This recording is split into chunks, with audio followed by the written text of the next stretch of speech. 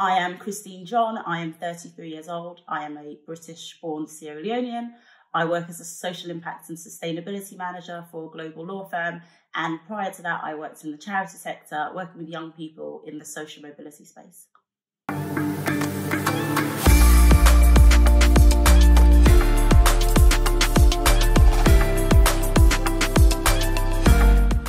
So, Christine, on your social media, you make reference to Philippians chapter 4, verse 13. Is that correct? I do. So, explain to us why that scripture is so important to you.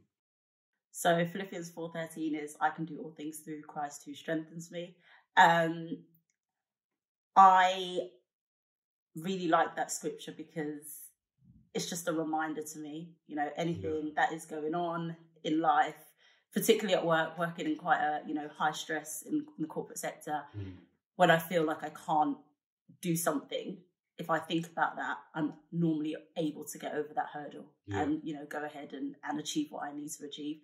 There's kind of nothing really, I know it sounds a bit cliche, but if you put your mind to something, most times you can achieve it. So I just try and meditate on that when things, seem a bit shaky, a bit tough, that, I can do all things. Oh, nice. And you've got quite a mouthful of a role. So you are a social impact and sustainability manager. Yes. So describe to us what that role involves. So it's probably, most people might know it as CSR or corporate responsibility. For most big companies, it is how you as a business are being responsible to the communities around you, to your people that you employ, to your clients. And so I work on things like fundraising, volunteering. I work for a law firm, so pro bono is quite a big thing that we do. And sustainability, in climate change is really important to everyone across the world. So we're looking at how we can bring our carbon footprint down. Businesses are looking at how they can bring their carbon footprint down and do their part to stop the climate crisis. So I work across all those things. Oh, and volunteering, so employee engagement is a big thing as well in my role. In the fashion industry, I guess sustainability really came to prominence, I'd say about 5 years ago. And I had a personal experience with it where I knew that I had to implement it within our business to, I guess, not only address a PR kind of message, but also an internal message, because it's a better way to do business.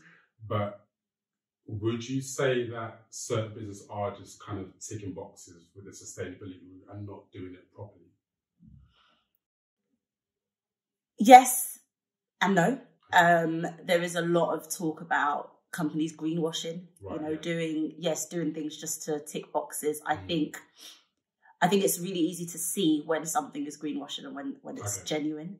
There is an element in the corporate space where you have to do it because every other company is doing it. I don't know, I would call that greenwashing. I would say it is going with the times.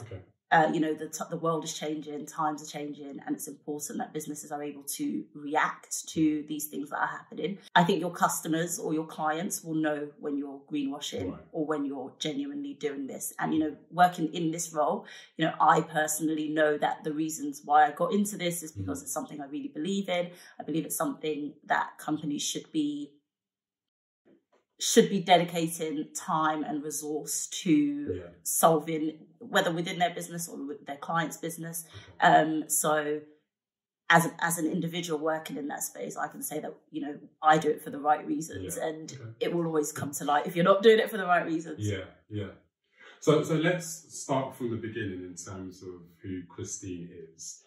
Describe to us what Christine was like as a child and how you are as a woman and what the similarities are between your personalities.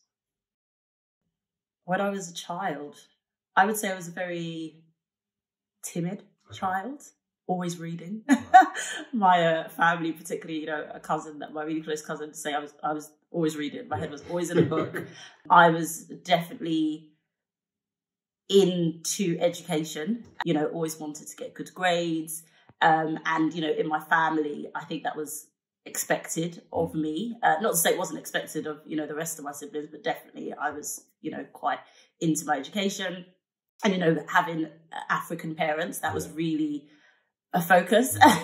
I remember my dad used to make us, at the summer holidays, we had to write essays at the end of the summer holidays about, what did you do over the summer? And, all our friends are outside playing, we're writing essays, reading the first aid in English and stuff like that.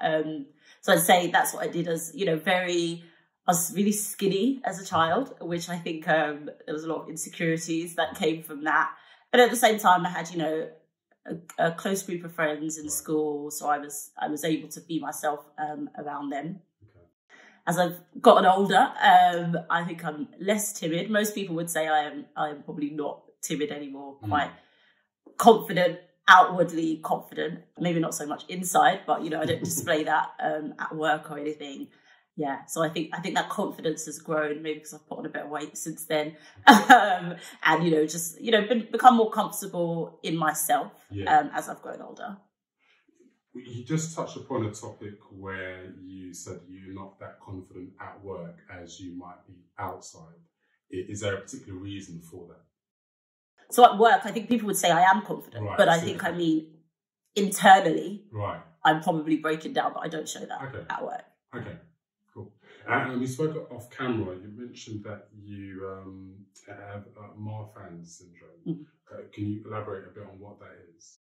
Yes, so Marfan syndrome is a genetic condition. A number of people in my family have it. My dad being the person who I found out had it, and everyone in our family got tested for that gene, and I had the gene. And so I was tested regularly since I was sort of in college age, 16, 17, tested regularly.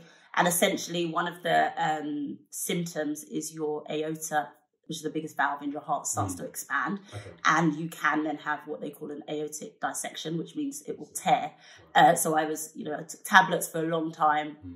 And over one summer, my aorta was growing rapidly, and they kind of gave me the decision to have a preventative surgery. So I have, if you can see my scar, I had a valve-sparing aortic root replacement in 2014. So that means my aortic root is now made out of plastic. Okay. But there's a lot of other symptoms that come with it. Yeah. But the heart part was the main thing for me. Okay. So it's not something that's specific to ethnic minorities, it's just... No, but it's quite rare. I don't quite know the statistics, but I'm sure we can Google it. The amount of people who have it. People who have it tend to be abnormally tall. I'm actually not that tall, but actually my siblings, my dad, all really tall, tend to have quite long limbs, long fingers, that sort of thing. So there are some things that are characteristic of having Marfan syndrome, but we only found out because some members of my family, my dad, my uncle, had aortic dissections and ended up having sort of emergency surgery, and then they picked it up for the rest of us. Wow, okay. So going back to what you said previously about confidence, where would you say that you get your confidence from? Funnily, I think a lot of my family will say that it came after I had that surgery. Okay. I remember when I had it, and I used to wear... what do you call them? Turtlenecks. Up to here, so people wouldn't see the scar. And then just, one day I wanted to wear something, and I was like, what am I supposed to do about this? So actually now I consciously wear a lot of things that are, a little bit more low cut, V-neck, that show it. And, sometimes I'm on the train, people ask me questions. Actually went out for drinks after work, and one of my colleagues was like, tell me about this. And I just think it has just helped me. I remember when I woke up after the surgery, the pain that I was in, because, they essentially split your rib cage in half, and they do all they got to do, and the recovery process, and that, people go in and have surgery and they die on the table, when the doctors come down and they tell you to sign, and they give you all the statistics. And, I could have, similarly, my dad, when he had his aortic dissection, maybe, so I think that has really made me realise, life is really short. Sure. I'm going to try and enjoy my life as much as I possibly can, because, I have this syndrome. It's genetic. If I was to ever have children, they might have it. But, you just have to it's nothing. I can't do anything about it, basically. So I might as well try and overcome it. So I think that has had a positive boost to my confidence, definitely. I'm definitely way more outgoing since I had that. And, you know, that might even been, you know, one of the symptoms of it is just, you know, extreme exhaustion and tiredness, which I had loads of before. I still do have that now, but it's not as bad. And I can feel the difference that it's made to me by having that surgery. I mean, you know, when you did your degree, was there kind of, did it have any effects on you then? Because I guess doing a degree is quite a stressful time, and you had quite a stressful job as well. So were there any kind of symptoms that you had while studying? While studying, just the tiredness. I was definitely always tired. So I've got 2 degrees. I've got my BSc that I did way back when, and I've got an MA. I think I felt it more when I was doing my MA because I was working at the same time. And that was actually after the surgery, the MA, but I think that was just me putting stress on my body, to be honest. But during uni, not so much. If anything, I suffer from endometriosis as well. That was probably what affected me more when I was at uni than my heart. But at that point, I was still, you know, just taking the tablets and that. And it wasn't until I got into my working life that I had the surgery. So I didn't know probably as much as how it was affecting me back then. I was sort of going with it. And what's your MA in? The Sociology of Childhood and Children's Rights. Oh, wow. So does that relate to the job you have now? No. I guess, you know, I do work with young people still in my role. From, you know, we bring young people into our company to, you know, sort of widening participation, raising aspirations, that sort of thing. But no, my degree, my MA, I did my MA because it was something that I wanted to do. Whereas when I went to uni the first time, really, it was just because you go to uni as an African child. It wasn't really, you know, I remember I never visited my uni before I went there. Like the day I rocked up to Kent was the day I went to Kent. You know, I just Googled, I knew I wanted to study law and psychology. Well, they were the 2 subjects I got the highest grades in at A-level. And I was like, fine, I'll just study that. And there was only a couple of unis that did it. And so that's how I ended up at Kent. But it wasn't really a conscious decision. Whereas the MA was, you know, some time had passed. I'd been working. I was like, I want to do a master's. And so I applied and I got in and I just did it, you know, part-time as I was working. So yeah, that was the reason. But it doesn't really have influence on my work. It was genuinely something I was really interested in. I did my dissertation on Black British girls and sort of girlhood. Again, just something I had a real interest in.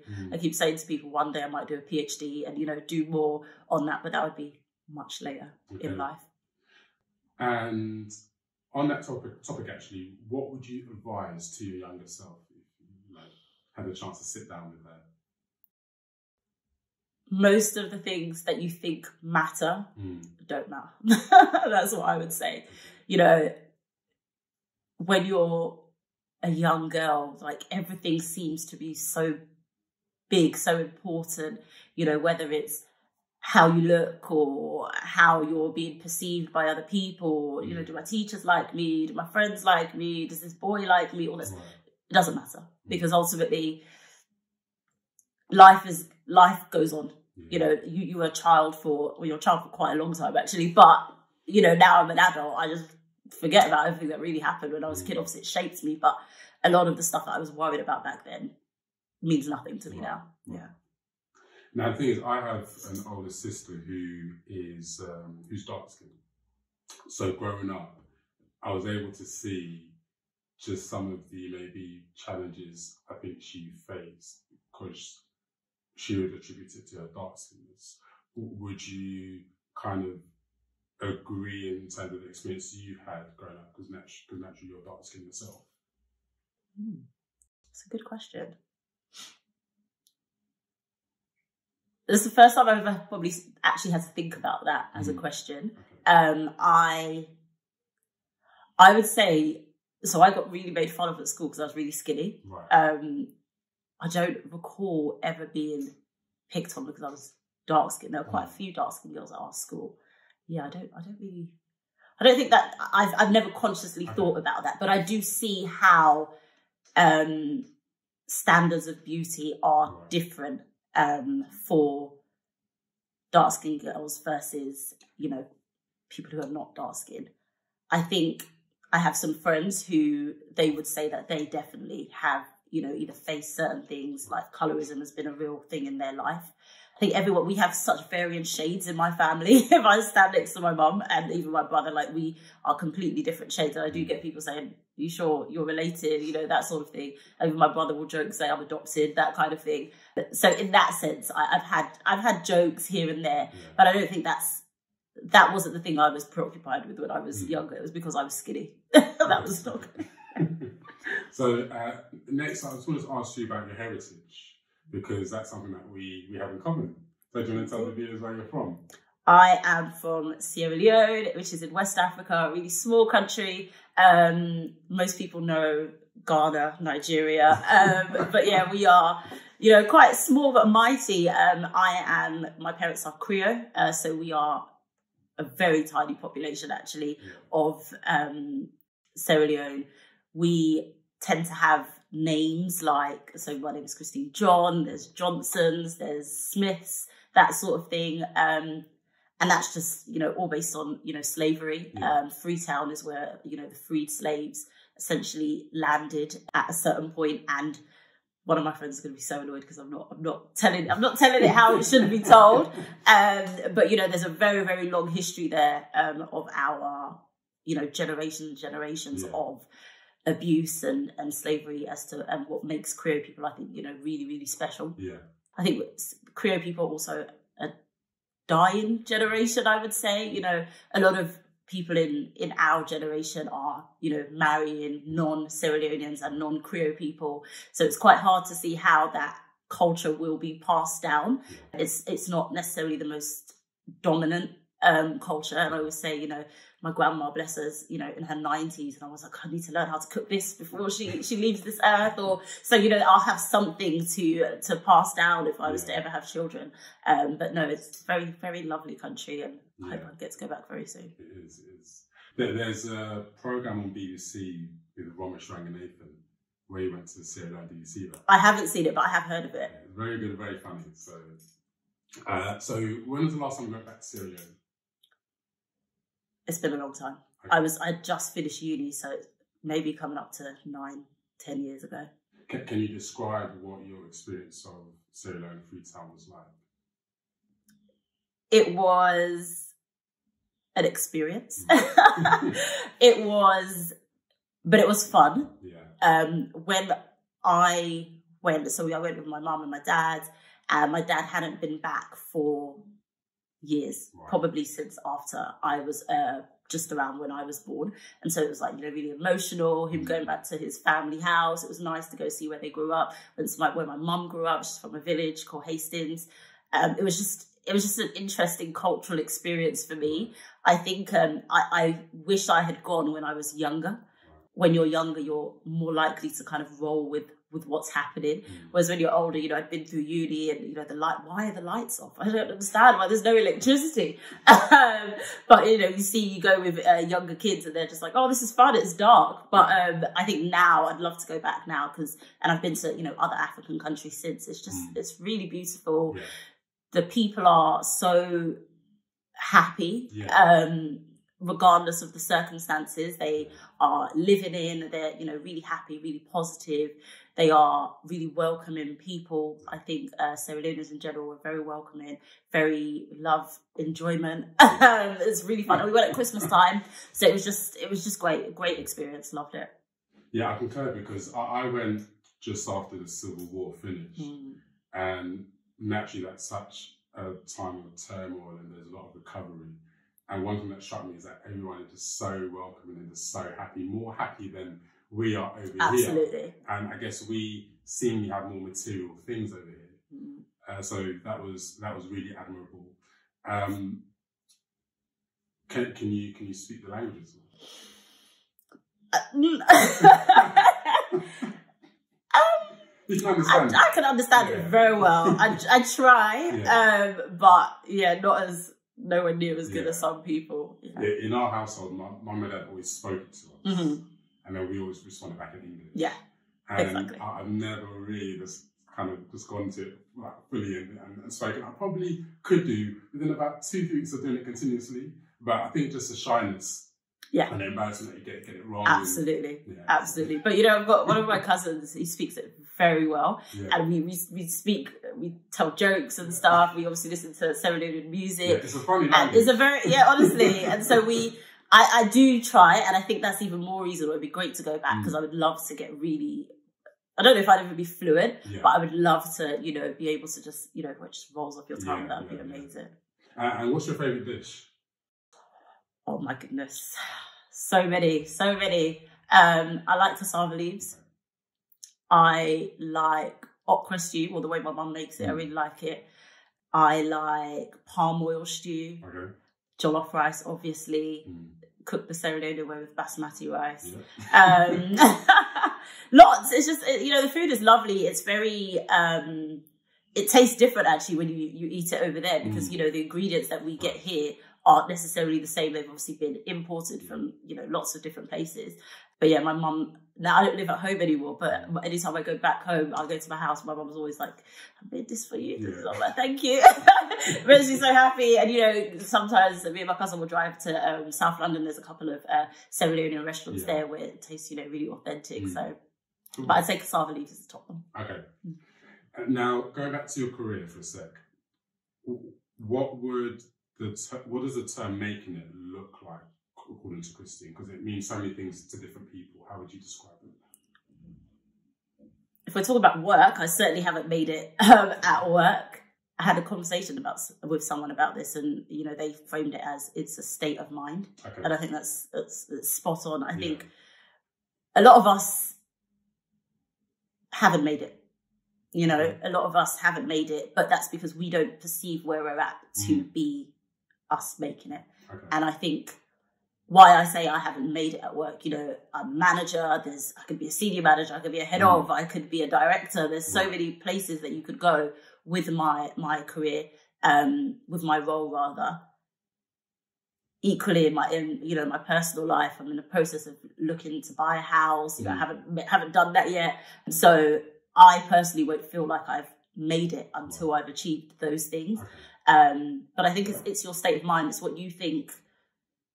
When you feel content, I would say, is when you can comfortably say you've made it. And it isn't about money or anything. It's not even necessarily about success. It's when you feel you've got to that point where you are content in your life, in your circumstances. You've got the right people around you, the right friends, your family, everyone around you has equally made it. They feel content. I think, if I, for instance, I'd made it, and, my brother was still struggling, or my sister was still struggling, then none of us have really made it. It's about all of us going together. Yeah, I understand. And thinking about your kind of come up to where you are now, was there anybody, whether in the limelight or family, that you looked at and you kind of thought, I want to be like you when I'm at that stage? I don't know, in the limelight, for instance, my role now, I didn't even know it existed until, maybe 5 years ago. And just even my firm had never heard of it until I started working there. So I wouldn't say I had that kind of role model or inspiration. So, there's so many people, so many of my friends and my family that are inspirational. My parents obviously came over here and, made a life for themselves. My younger brother is in, the property industry. He's just making such big moves. It's definitely inspirational. I've got a cousin in the fashion industry who, making big moves. I've got a friend that owns a restaurant. I've got another friend that works for a law firm. Just everyone is just making moves. And so there's an element of comparison there. You look at, your family and your friends, and people are doing things, and it can only inspire you to do more. And as I said at the beginning, my parents were very much, you need to read your books, you need to go to school, you need to be better than everyone else, you need to, do you know what I mean? So I've always had that as some people see that as a negative thing. I didn't necessarily see it as a negative, but it did push me to try and do better. And even when I'm working now, I think people I work with, my colleagues would say that I I like to do things properly. I like to do things well. I like to see things through, and that I hope inspires, you know, other people. I managed to amazing women who are, you know, younger than me, and I like to model that in my behavior, that kind of inspirational. You know, we're all here to do a job, yes, and you know, we're technically making money for someone else, but you know, we should do what we do, and we should do it well, and we should really, you know, put our effort, put our heart and soul into what we're doing, and have a good outcome. And I see everyone around me, all of my friends and family, that's just how they live their life. Yeah. It's funny because when you mentioned your brother, your cousin, and all these people around you that are doing great things, they're also Sierra Leone, right? My family, yeah, all my family, yeah. Some of my friends are different, so, but yeah. I've got this kind of way of thinking is that if a couple hundred of us went back to Sierra Leone and spent 5 to 10 years there, would really kind of grow the country and the industry. But I guess it just takes maybe 10 to start the kind of movement. So thinking about COVID, how was that for you? Did it really affect your industry? Did it affect kind of you personally? Was it a positive? I think COVID had its journey, ups and downs. I thought at the beginning, because I live in a house share, there's lots of, I live with my brother, but we live with other people. We felt it was so fun. Like just, you know, working from home and just being able to get to know them more. And, you know, we would watch TV together and, you know, we found it fun, as I say, for the first 3 months. And then after that, I started to really, I want to go back to work. I want to be in that, not even necessarily the office environment. I just didn't want to be at home. And so I started to I would just stay in my room quite a lot. I just wanted to withdraw and obviously I'd do my work and I'd, you know, continue and just, I just feel like we were all going through the motions during COVID because, you know, no one was ever sure what was happening. And then I got COVID, which I remember when I came out of isolation, I was like, I hate where I'm living. I want to change everything. And I bought a chest of drawers and I changed everything in my room. And it's just being confined in that space really got to me when I got COVID. And then at work, I think it helped me because, you know, working in the industry I work in, there was a lot of people who were suffering. As a firm, we were able to help a lot of people during that, whether it was, you know, donating laptops to young people who didn't have that resource to be able to continue at school, whether it was donating money to charities, small charities. So I felt like we were able to make a real impact in that space. So I think COVID was a positive for my role, but obviously not a positive for all the people that needed the support. Were there any kind of lessons you felt that you learned, or let me rephrase it, were there any things in your life that you've changed as a result of going through that period of lockdowns? I think, as I was saying, even, you know, after my surgery, I became more outgoing. I think I'm probably even more outgoing now. What surgery during lockdown? I had a couple of surgeries during lockdown, actually, for my endometriosis. But just in general, when you go into hospital, when you have that moment of, oh my goodness, like, I might not come out. I think every time I've had 5 surgeries, and every time I've had one, I'm just like, it just gets me to start doing, you know, more wild, crazy things. Like I'm always the one who's like, I'm going to go on holiday tomorrow, next week, because why not? So I'd say all it has done is just made me more outgoing, I think. Right. And just thinking of your kind of lifetime, your lifespan, what's been the most inspirational thing you feel you've been involved in? Having a surgery. Which is, sounds a bit awful to say it, but I think that it was almost just the thing I needed to do better, be more of a go-getter in life. Okay. Do you have like a side hustle? Because you used to do blogging, right? I used to do blogging a very, very long time ago. Yes, when I had, you know, I've got some friends who we're still very close, and we used to do blogging, but it was never something that I think I ever really wanted to take seriously. Even now on my Instagram, I still do, you know, I take pictures and that sort of thing, but I don't think I would want to get into that as a side hustle. But I do appreciate the kind of creative aspect behind it. I appreciate, you know, the kind of influencer generation, and using social media to kind of, social media being a career actually for some people. I really appreciate that. I love watching, people's content. But yeah, I don't think I would ever have said it was a side hustle. It was just something fun. Yeah, that I enjoyed doing. So you have a side hustle now? No, not a true side hustle, no.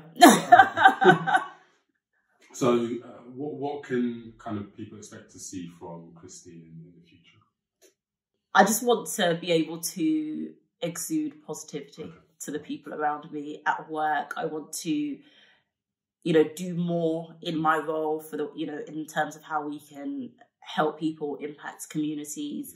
I want to, particularly even on my social media, I'd love to showcase more of what my friends and my family did. I said a lot of them making such big moves. I'm always so excited about anything they've got going on. Yeah, just more vibes, more positivity, more life. Cool. Well, we're just going to wrap up the interview just by doing a quick fire A and B type questions. Okay. So we'll start off with coming to America 1 or coming to America 2. Come to America 1. Okay, no one said come to America 2 yet. I don't know why. Beyonce or Whitney? Oh, wow. My cousin's going to kill me. Beyonce. Okay. You iPhone or Android? iPhone. How about a lifetime supply of hair products or lifetime supply of makeup? Makeup. Right. R&B or Afrobeats? Afrobeats. Okay. A well-paid job, but it's a really toxic environment, or a low-paid job and kind of feels great every day?